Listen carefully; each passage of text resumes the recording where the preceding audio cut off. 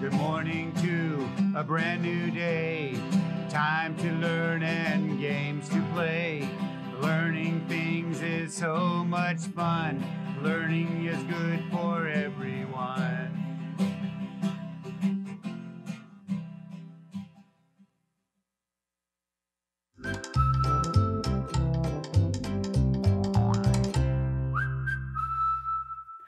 Good morning, third graders. My name is Mrs. Nix, and I am so excited to be here with you and support you as you become amazing thinkers, readers, and writers. This morning, I was going through one of our activity books, and I always love to share these wonderful resources because they're totally free. All you need to do is send me a note. See the address that's going to pop up on the screen right there to PBS.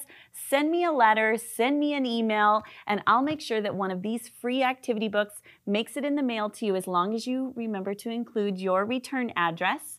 And you can be doing some of these wonderful games and puzzles. There's word searches and crossword puzzles, all sorts of fun things that are going to help you to become amazing readers and writers.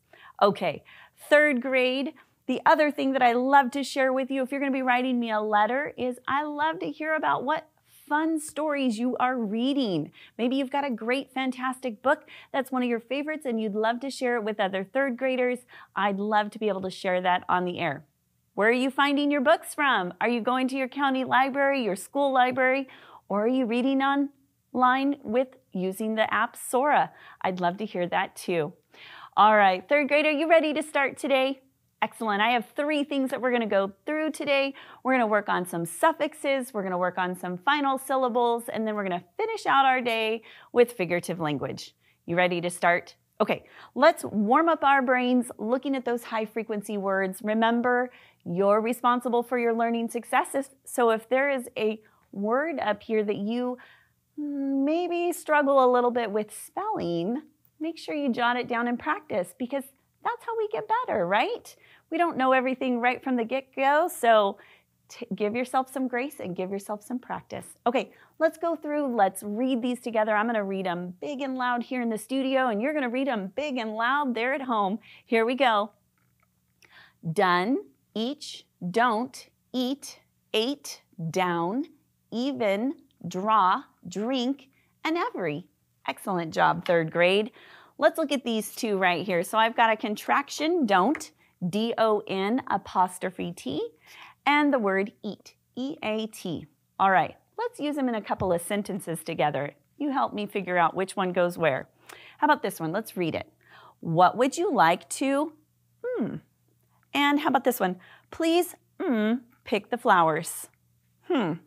Please eat, pick the, no, that doesn't make any sense. Please don't pick the flowers. Nicely done. What would you like to eat? What do you like to eat? Can you think of something yummy? I bet you can. All right, let's switch gears just a little bit. I want to talk about these final suffixes. Or the final parts of a word, and it's called a suffix. Now, we've been practicing prefixes and suffixes, and then remember this part that's here in the middle? That's that base word. Now, base words stand alone, and I know you remember that because we've practiced it a lot of times, and you're fantastic. I want to remind us that those suffixes, though, they're not a whole word. They're just a group of letters, but that group of letters has a meaning, and it changes the meaning of the word. So here are 3 of them we're going to practice today, and the added little piece that we're going to work on this week is a little bit with spelling, and I want to show you how that affects some of the words that we're going to do today. Okay, so here we go. We've got the base word rely. We're going to add to it the suffix able, which simply means that you're able to do something. And so we want it to be reliable. Okay, so you're able to rely on someone, but here's the tricky part. Whenever we have a word that ends with a consonant and a Y, we need to change that Y to an I, and then we can add our suffix. So here it goes. Reliable, so you are able to rely on someone. Good. This one follows that same rule. You see the consonant and the Y. So what's our word? Fury. All right, fury. Now, we have us, which means having the quality of. So if someone has the quality of fury, which is kind of like being angry, we would say that they are furious. Now, it's got that consonant Y, so what do we do to the Y? Change it to an I, and then we add O-U-S. So someone is furious. They have a lot of fury. All right.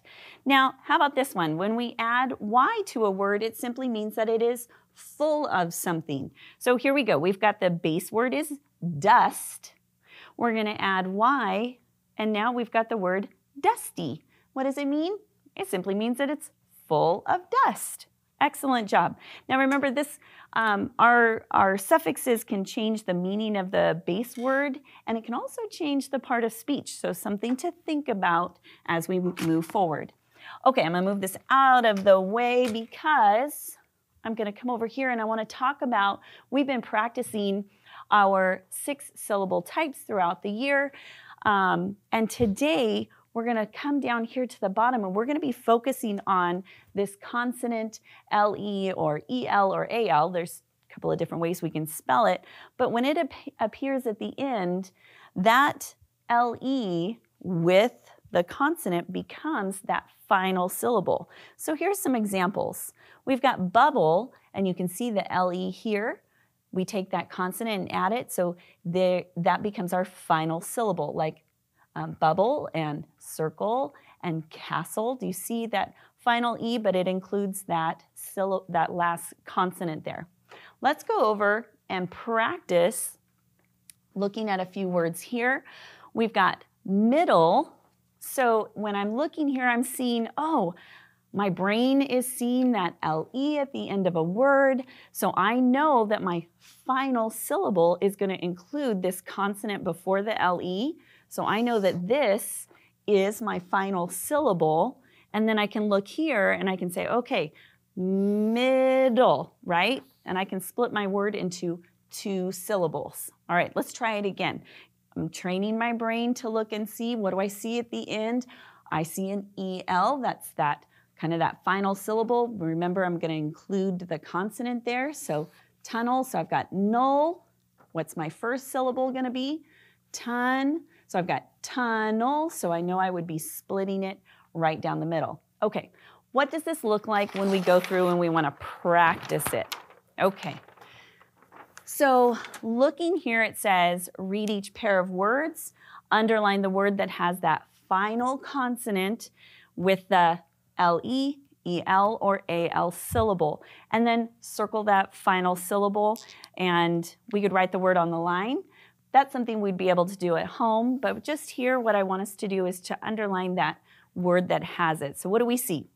Able or below? Which one has the LE at the end? Good, so it's going to be able, and then we want to circle that final syllable. Now, don't circle just the LE. What's the final syllable? Remember, it's going to be that consonant plus the LE, just like that. All right. How about glowing and eagle?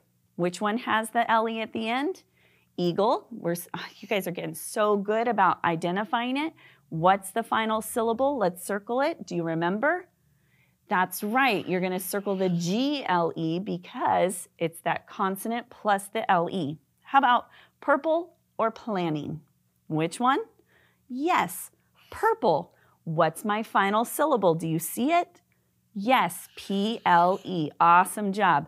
Last one, valley and squirrel. Which one? Squirrel. And what's the final syllable? R-E-L. Don't forget, you want to circle it with the final consonant before you get to that L-E or A-L or E-L. Okay, here we go. Now we're practicing adding some of those suffixes that we were doing before, the able, the Y, the us. So thinking about use, and we want to add able to it, what do we need to do for our spelling? Well, this is one that we didn't talk about earlier, but we're actually going to drop that E. So it's going to be U-S-A-B-L-E. Whenever there's a consonant and an E, we usually get to drop that E. Furious, do you remember what we did with furious? What did we do to that Y? changed it to an I. So let's write it, F-U-R-I-O-U-S. Excellent job. Last one. Ooh, this one ends with an E, just like we did with usable. We're going to do the same thing. Icy means it's full of ice. We're going to drop that E and add the Y. Excellent job. Okay, here's that last piece for today. We are going to talk about idioms. Now, idioms are that really fun piece of figurative language, and I'm going to pull this down in case we get to that, but it's that really fun piece of language that authors will use to provide a visualization so that you can see what's really happening. It's non-literal language, which means it's not specifically meaning what each of the words that you're reading in the sentence. It doesn't literally mean that. It's figurative. Let me show you what that means. So, after sleeping on it and giving it a lot of thought, my parents bought a farm in the Middle Colonies.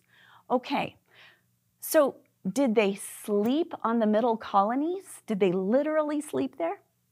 No, they didn't actually sleep there, okay?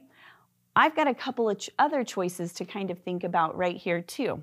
So I've got options like becoming bored and falling asleep, or thinking carefully before making a choice. So we can use context clues to help us decipher what an idiom really means. That means we want to look around in our sentence. So after sleeping on it and giving it a lot of thought. So do you think that my parents thought before moving, before buying that farm? Absolutely. They didn't just pick up and move there. They slept on it, which means they were really thinking about it and taking some time in making their decision. So you can see that right here. So I'm going to move that up here so we remember that that's our final answer. They were thinking carefully before making a decision. Now, I put this poster up here and I think it's a fantastic just reminder. I love that it even says idioms are a piece of cake because it reminds us that we use idioms all the time in our language. You can use them, hit the hay. Do we physically, literally hit the hay? No, it just means that we're going to bed. So you can try some of these idioms out as you are reading, as you are speaking. Tie the knot's another one that we see often. And so you might even try using that when someone is getting married. All right, super fun. I love figurative language. I encourage you checking it out. Look for it as you are reading your own stories. So thanks for hanging out with me today as you're getting ready for school.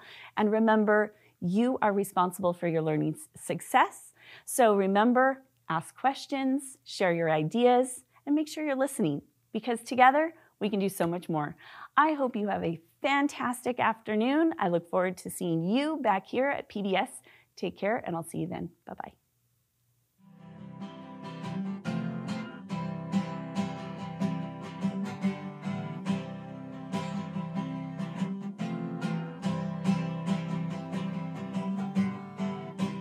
Good morning to a brand new day.